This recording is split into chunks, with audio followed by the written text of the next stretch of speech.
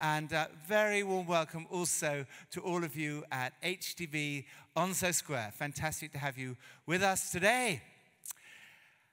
A few months ago, I was at a lunch and I found myself seated next to the Israeli Ambassador Daniel Taub. And we had an amazing lunch and conversation, and we struck up a friendship. He very kindly offered to help me. I was trying to trace some of the things that had happened in my family, some of my family members who had died in the Holocaust, and he very kindly offered to help me with that. And we started correspondence, and I went to see him at the embassy. We got chatting about various things. And then I discovered this about him, was that he has a love for the Bible. And in fact, he's written a book about the Bible. It's kind of like I do, Pippa and I, as some of you know, do this little commentary on the Bible in 1 year, and we send out our thoughts. And he's written a book which is like the equivalent. It's the Bible in 1 year. It's like the weekly readings in the Torah. And he started to talk about some of the Hebrew words and what they meant. And I thought, wow, this is absolutely fascinating. Because, of course, Jesus was a first century Jew. And the only Bible he had was the Hebrew Scriptures. And therefore, the more that we can understand the Hebrew Scriptures, the deeper and richer our insight into Jesus. And so then I discovered that he went around and spoke in synagogues and even in churches. So I was delighted to hear this, and he kindly offered to come and speak here. So we're absolutely thrilled that he's here this morning, and really give him a very warm welcome as he comes up. Daniel, so lovely to have you. Daniel, thank you so much for coming. We are absolutely thrilled to have you here. And I'm thrilled to be here. You know, I grew up on synagogue music, but you guys have some absolutely brilliant songs, so it's wonderful to be here. Daniel, say a bit about this love for the Bible that you have. The Bible, really, it's the center of our lives. As you said, in Jewish life, every week we read a portion of the Hebrew Bible. We go around the whole thing in a year. And I think those of you who have done something that will have just seen something strange, which is that when you read a particular section of the Bible each week, in an uncanny way, it seems to have a relevance for what is going on in your life. It sometimes seems quite remarkable. And obviously, living in Israel, there's an extra dimension to that, because you look up from the Bible, and the land is all around you. I live just minutes away from the Temple Mount, from the Mount of Olives. I take my children to play where David fought Goliath, and it's extraordinary. I think, unfortunately, they've picked up too much from there, from the way they play with each other. And the other thing, of course, is the way that the Bible becomes a meeting place for people of different faiths. We bring different things to it, but Jews, Christians, Muslims can meet in the text. Where I live in Jerusalem, I'm woken up early in the morning, first of all, because I hear the muezzin, the Islamic leaders, calling out from their towers. And then just across from where we live, there's a convent, so I hear the bells of the convent. And then about an hour or so later, I see the first Jewish people walking to synagogue. And I always say a little quiet prayer of thanks to God for putting me in the religion that wakes up the latest. And you talked about your children there. Obviously, a big thing in the Hebrew Scriptures is the family. And you've got a big family. Yeah, we have, thank God, we have 6 children. 4 of them have already left school, so they're still in Israel at the moment. We have 2 with us at the moment. Family is extraordinarily important. In Jewish life, the most holy moments, funnily enough, aren't in the synagogue, but they're actually in the home with the family around the table. So when we have the Passover Seder or we have Friday night dinner, it's extraordinarily special. And I think, God tells us in the Bible that you are my children. And I think that's one of the ways that we can come close to him, that we can model that relationship of that family in the way that we create those relationships for us. Although it's not easy, I have to say, in Israel, we raise extraordinarily independent children. There's something that's called the Bamba effect. The Bamba effect, every child in Israel grows up eating a childhood snack. It looks like crisp, but it's peanut flavored. That's what kids grow up eating. And there was some scientific research done, and it turns out incredibly that kids in Israel are 10 times less likely to have peanut allergies than any other country because they are exposed to peanuts at a very early age. And I think in a way it's a sort of metaphor for the way that you expose your kids. So our kids are very involved in sort of leadership. We allow them to do things that maybe are a little bit risky, but the hope is they're going to come out that little bit stronger. But it means that being a parent is a bit more challenging. Well, I read in your book that you learnt many of your diplomatic and negotiating skills from your children. I don't know if I've learned them. My toughest negotiations are with my children. And you never know if you're doing it right. One day, one of my children came home from school and he said to me, "You know how Moses wanted to go into the Holy Land?" And I said, "Yes." He said, "He really, really wanted to go into the Holy Land." And I said, "Yes," and I'm feeling quite proud of him. And then he says, "That's how much I want a PlayStation." So you never know if you're doing it right or not. The readings that you do in this book take us through, because they're all from the Torah. They're all, and of course, that starts with creation. This is a doctrine, of course, we share. Say why this doctrine of creation is so important. Well, creation, of course, is the start of everything, and I think ultimately there's only one creator. The creator is God, and in a sense, we try and imitate him through our acts of creation. The person who Moses asked to build the tabernacle in the wilderness, the most creative character in the Hebrew Bible, is called in Hebrew Bezalel, and you're going to help me here. Bezalel. And his name in Hebrew means "in the shadow of God," because everything we're doing is in a sense an imitation of God's act of creation. And it's interesting, for the years that the Jews were in exile, they were very, very cautious about creation. The fact is, we would write music and so on, but by and large, we didn't want to be drawn into too much, almost idolatrous creative activity. And it was only when the Jews came back to Israel that they felt that they could spread their wings. It's interesting, the French philosopher Jean-Jacques Rousseau, writing 200 years ago, he said something remarkable. He said, "We will never know what the Jews have to say until they have a country of their own." And I feel that the Jews coming back to their land after 2,000 years gives us a canvas where we can explore what does it mean to have Jewish film, what does it mean to have, a much broader range of expression. So it's a very exciting time. The Bible that we read, the Old Testament, of course, is written in Hebrew. Most certainly I can't read Hebrew, but you have the great advantage that you can actually read it in the original language. And of course, that language is a fascinating language, and a bit of a miracle has happened in the last couple of hundred years with that language. So say a bit about that. It is astonishing. I don't think there's another example, I can't think of one, of a language which was dead, which was not a living language, that has actually come back to life.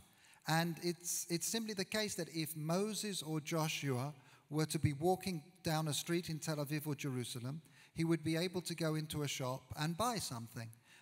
Probably not a PlayStation, but he could buy something. And it's truly remarkable. And the Hebrew language is a life in itself. It has words that are impossible to translate. There are certain words that don't appear in Hebrew. People who have spent time in Israel won't be surprised that there's no word for subtle. And there's no word for nuance. Those are not our specialties. But there are other words, like there's a beautiful word, nachat, which is the type of joy you can only get from your children. Or there's a word, lefargen, which is the type of pleasure that you get from somebody else succeeding in something. It's a beautiful idea. There's other words which are really impossible to translate. There's a word, dafka, which means exactly the opposite has happened to what you would have expected. So dafka, on the one day I didn't take my umbrella, it poured with rain.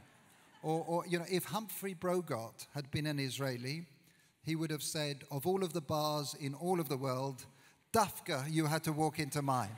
Yeah. So again, a language is a life. But one of the things that's incredible is that without even realizing it, secular Israelis are digging down into their history. You know, if there is a draw in football, Israelis will call it a teku. And where does that phrase come from? It's actually a phrase 2,000-year-olds from the Talmud that describes an argument between two rabbis where neither side wins. And it is used by people in the soccer stands just without thinking about it. So the language is really alive. Well, I tried learning Hebrew. I only lasted an hour and I gave up because it's so complicated. But give us a Hebrew lesson. Explain to us how to teach us Hebrew, and then we can read the Old Testament in Hebrew. First, I want to tell you that Hebrew is genuinely an easy language. It is completely phonetical. So, you know, I once heard a Hebrew teacher who one of her students complained that it was difficult to learn Hebrew, and she looked at him and he says, "You think writing neighborhood is easy? You know, we don't have any of those problems." But I want to teach you something about the Hebrew letters. The first thing you need to know is that unlike English, Hebrew goes from right to left, not left to right. And that is because it's a very old language. Languages that developed like English when people were writing already, writing like with quills, went like that because it's easier to write that way. But if you go back to the very old languages, they were chiseled in stone. And if you're chiseling, it's actually much easier to go that way, from right to left. So we're going to start at this side of the page and move across. So first of all, the first letter of the Hebrew alphabet, most important here, of course, is Aleph, Alpha. This is the most spiritual letter. It's the letter that symbolizes God. And interestingly, it has no sound at all. It only has a sound if you add dots on top or above or below that make a vowel sound. But that's the beginning of everything. Now, the second letter is called Bet. Bet in Hebrew means a house. And you can see in a very simple caveman-like way, it sort of looks like a house. It's also the very first letter of the Bible. The word in the beginning, that's how the Bible begins, in Hebrew is Bereshit. And in Kabbalistic teaching, they say it starts with a bet because, in a sense, if you're coming back along the word, it's sort of closed off. You can't go back further. There's a limit to how much you can understand the mysteries of the Lord that are beyond that. So that is bet. Then the next letter is Gimel. Gimel, it makes the G sound. Gimel in Hebrew actually means a camel. And again, in a very strange caveman sort of way, you can see something a little bit camelish about it. And then the next letter is Dalet, which means a door. But all of the letters have an amazing depth. The Talmud describes a teacher who is teaching his children. And he points out to them something else. Gimel can mean to give of yourself. And Dalet can mean a poor person, a person in need. So in the Talmud, this is 2,000 years ago, he's teaching the children. Children, can you see how this Gimel, this giving person, his leg is running forward. He is running to give of himself. But the Dalet, this person has his face turned away from him. Because when you want to give to people, you need to give it in a way that they're not embarrassed. They don't have to look you in the face. Ideally, you give to them in a way maybe they don't even know who it is that's giving. Now, how does the Hebrew language work? It connects these letters. And so, for example, if we connect these three letters, B, G, and D, we'll put some vowels in. Those make S sounds. So that makes the word beged. Beged in Hebrew is an article of clothing. It's a clothing or a coat. Why? Because we've taken three consecutive letters and we've stitched them together. So we've made an article of clothing. It's also the word in the Bible that means to betray someone, to cheat them. Why? Because what you're doing is you're cloaking yourself. You're hiding your true intentions. It's a deception. So literally every letter and every word has amazing. I could carry on, but I urge you to try and think about learning Hebrew. It's not as difficult as it looks. And Reverend Nicky will prove it to you by picking up his Hebrew books. Fantastic. the Hebrew scriptures, the story starts with these stories, but right at the heart of it is the Exodus. And that's so important, isn't it, that in the story, that remembering that, you talk about remembering that you were in slavery. This is a key thing. Why is that so important? It is absolutely key. I think one of the reasons is that, there's a tendency, if something difficult or embarrassing has happened in our lives, we want to try and hide them, we want to try and forget them, we want to try and sublimate them. But what our tradition tells us is no, we need to carry those things with us and we need to learn from them. So it's absolutely crucial for us to remember that we were strangers in Egypt, we were slaves in Egypt, because that is the way that we will have empathy for people who are in difficult positions elsewhere. So it's extraordinarily important when we sit around the Seder table on Passover that our children learn that we were slaves. We know what it is to be in difficult situations, because that is the way that we hope that they will grow up and they will have empathy to help people who are in difficult situations. In Israel, Israelis take a tremendous sense of pride that when there is a disaster somewhere in the world, like a tidal wave in Haiti or an earthquake in Turkey, we try to be amongst the first people who are on the ground setting up field hospitals. And I think that comes from this sense that we remember what it is to be in difficult situations, and we really want to try and reach out and be a part of the solution. So we remember, but it's not remembrance for history's sake, it's remembrance as a kind of inspiration to look forward and try and build a better future. And part of that is the festivals that you have. Right. Just say a bit more about those festivals. Well, first of all, the people have summarized all of Jewish festivals in one sentence, which is, they tried to kill us, we survived, now let's eat.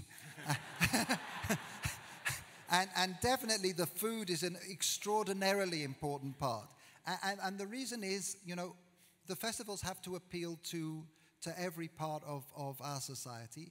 And one of the ways is to make them very tactile, to try and make them appeal to all our senses, to smell, to touch. So we make them in very lively ways. We have different kinds of festivals. Just very briefly, we start our year with the Jewish New Year, Rosh Hashanah and Yom Kippur.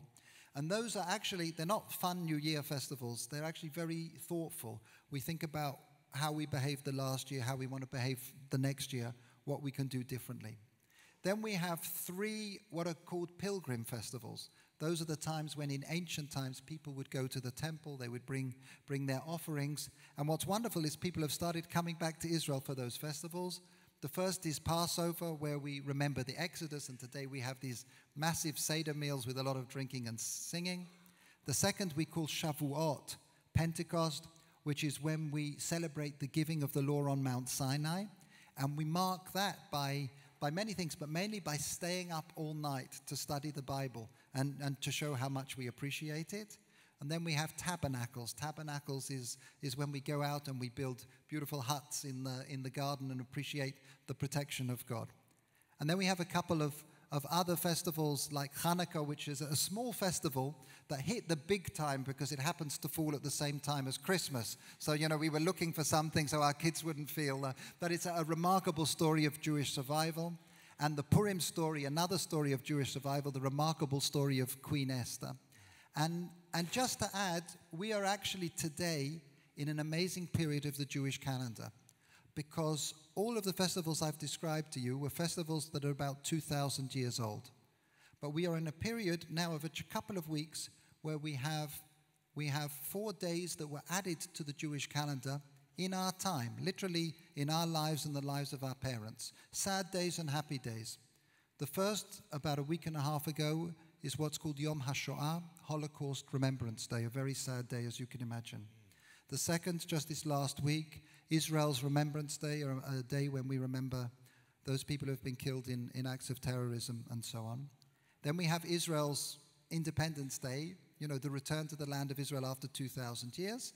And next week, we have Jerusalem Day, when Jews were able to pray in Jerusalem for the first time after many years in 1967. But if you think about it, having new days added to your calendar is really a sign that you're re-entering history. And so that's a very special feeling indeed. So part of it is looking back, part of it is looking forward, our dreams. I was fascinated by the chapter in your book about Joseph's dreams. Right. First of all, dreams are very, very important in Judaism. There's a story about a guy who phones up his psychiatrist, and he says, I had a terrible dream. I dreamt you were my mother. And the psychiatrist said, well, what did you do? He said, I went downstairs and made myself some breakfast. He says, what did you have for breakfast? Some coffee and some toast. And the psychiatrist says, coffee and toast? You call that a breakfast? So dreams are important, but I think the story of Joseph, to my mind, is remarkable. Joseph, has three sets. In the story of Joseph, there are three sets of dreams, the three pairs of dreams. The first ones are the ones that he tells to his brother. You remember when he wants to be the leader, he says, your sheaves bow down to mine, the stars bow down to mine. Then a little bit later, he's in prison, and the butler and the baker come to him, and they tell him their dreams, and he tells them what's going to happen. And then later, he is brought to Pharaoh, and Pharaoh tells him his dreams of the ears of corn and the cows, and he interprets those and deals with the famine in Egypt. But what's amazing is Joseph's dreams only start being fulfilled after the third set of dreams, right at the very end. Why is that? And I think there's something very interesting that happens in that progression of dreams. Because when Joseph starts, his dreams are only about himself. He is at the center. He sees himself as being the only thing that's important. Then when he's speaking to the butler and baker, he at least is thinking about the people who are next to him. But then finally, when he's in front of Pharaoh, he explains the dreams as relating to the whole of society. His circle of empathy is getting bigger and bigger. He's beginning to care about other people. And something else is changing as well, which is the first dreams, he doesn't do anything about. He just tells them. He just dreams them. The second one, with the butler and the baker, he actually actively goes out of himself to interpret them. And then finally, the final dreams, he doesn't just interpret them, but he implements them. He is put in charge of collecting the grain and looking after the people who are hungry and so on. And I think there's an important lesson here. Dreams are important, but if we want them to come true, if we want them to be fulfilled, first of all, we need to make sure that our dreams are as broad, as wide, as inclusive as possible, care about as many people as possible. And secondly, we need to remember that the dreams won't be fulfilled by themselves. As somebody once said, we are the people we've been waiting for. We actually have to work to implement them. So if we do that, then hopefully our dreams will be fulfilled. And of course, Joseph was a remarkable leader. And you write also about leadership and the importance of leadership. That's absolutely right. Although I do think that leadership is something, certainly I think in our tradition and in Israel as well, we tend to think not of leaders, but as everybody who is able to exercise leadership. Everybody needs to find their leadership in themselves. I remember once hearing a story about a person who went to be interviewed for a university. And the interviewer said to him, tell me, would you say you were a leader or a follower? And the student said, to tell you the truth, I think I'm a follower. And the interviewer said, thank goodness for that. I've had 200 leaders in here this morning. So I think, a part of leadership is to know where to follow and to find that leadership in yourself. There's a very interesting chapter again in when you talk about Jethro and the way in which Jethro helps with leadership. Just say a bit about that. First of all, Jethro taught Moses how to be a leader. Moses had tremendous problems in being a leader. And it was his father-in-law, Jethro, who was not Jewish, but had a lot of experience as being a religious leader in Midian. But I think there's something else we can learn. There's a phrase which is used a lot in Hebrew today. Baruch Hashem means thank God, let us praise the Lord. It comes 3 times in the Bible. And interestingly, it is never said by a Jewish person. Throughout the Bible, it's said 3 times by non-Jewish people, by Noah, by Eliezer, Abraham's servant, and by Jethro. The Jews, unfortunately, the children of Israel, they're complaining that the water doesn't taste right, that the manna's not good enough. But the people who actually recognize that miracles are happening, those are our non-Jewish friends. And I have to say, often it's when I sit with our Christian friends and friends of other faiths, and they visit Israel or they see what has been happening with the Jewish people, they help us open our eyes to some of the miracles that are really happening today. One of the chapters I really enjoyed was when you talk about, well, what I've always called the Aaronic blessing or the priestly blessing in the book of chapter 6 in Numbers, which the Lord bless you and keep you. This is a prayer that my wife Pippa used to say over our children practically every night. The Lord bless you and keep you, make his face to shine upon you, be gracious to you. It's an astonishing prayer. It's probably the oldest prayer as a prayer that we know. I'll say it to you in Hebrew just so you get a feeling of the sound of it. Yevarechecha Hashem v'yishmerecha, Yisa Hashem alecha v'chunecha, Ya'er Hashem panav elecha v'yasem lecha shalom. I don't know what it sounds like to you, but to me it sounds beautiful, actually. It's an old blessing. I recognize shalom. Shalom at the end. Shalom is a word you want. See, Rev Nicky is already speaking Hebrew. And first of all, it's a blessing that every Friday night we give each of our children, and it's gorgeous. But I tell you, one of my very, very favorite moments in religious life, it's called the priestly blessing because it's the blessing that is given by the priests to the rest of the congregation. So in our synagogues, we still have people who are descended from the priests of old, and they go up into the front of the synagogue, they raise their hands. And here's a curiosity, they do that with their hands, which most of you probably know as the Vulcan death grip or something like that. But the reason you know that is because Leonard Nimoy, the actor who played Spock, is Jewish, is one of the priestly family, and he borrowed this sign actually from synagogue when he was little. So, but they stand up, they raise their hands, and they bless the congregation with this beautiful blessing. And our tradition, certainly in my synagogue, is that your children gather around you, and you huddle together under your prayer shawl while you are being blessed by the congregation. And it's an extraordinarily beautiful moment. So it's very special indeed. It's amazing. And just to go back to this thing of reading the Bible, basically the readings are the whole year. And I know this thing of reading the Bible is a big thing. And you told me a story earlier, which I'd love you to tell about. Oh, yes. There's a wonderful historian who's written dozens and dozens of books, but one of them is the history of the Jews. His name is Paul Johnson. He's an elderly man now. He's in his 80s. But he told me that when he was a young man, he visited Israel, and he met the first prime minister of Israel, who was called David Ben-Gurion, who was a great scholar of the Bible. And when he met him, David Ben-Gurion was sitting behind a big copy of the Old Testament, and he said to him, "Young man, I have one piece of advice for you. Read the Bible. From beginning to end, don't take any breaks, read it consecutively from beginning to end. It will change the way you see the world." And he said, I wasn't a particularly religious kid. It didn't, but I had respect for this man, so I decided to do it. And he was absolutely right. It changed the way I saw the world. Then Paul Johnson, who became very eminent here in the UK, said, many years later, I was very friendly with Margaret Thatcher when she was Prime Minister. And I said to her, Margaret, I've got one piece of advice for you. Read the Bible. From beginning to end, consecutively, it will change the way you see the world. And she looked at me like I was mad, says Paul Johnson. But 4 months later, she came up to me and she said, Paul, I did it. So there you have the first Prime Minister of Israel, David Ben-Gurion, actually getting Margaret Thatcher to read the Bible from beginning to end. I think it was wonderful. Amazing story. Amazing. Daniel, it's been so great having you. Just as a closing question, the congregation here and down at Onslow Square and all those watching down in the spring, any closing words to encourage them, inspire them to read the Bible?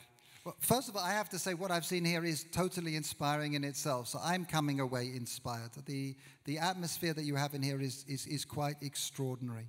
I think today, unfortunately, people see issues of faith very often as things that divide us. And I think one of the importances of the Bible is it's something that brings us back together. It is a text that means so much to so many of us. It means different things as we grow older. One of the wonderful things about reading the Bible year after year is you realize how much you've changed as a person. The text is the same, but it seems different to you. How can that be? It can only be because something inside you has changed. So I think using it as a meeting place, a meeting place for people of different faiths, of different generations. Obviously, I would urge you to try and get the experience to come and do some Bible study in Israel, because to do that and then look up and see the hills where these events actually happened is an extraordinarily special experience. And so I look forward to meeting you again here, there, but certainly in the Bible. Thank you very much. Thank you, Daniel, so much. Daniel Taub. Thank you so much. Absolutely brilliant. Perfect.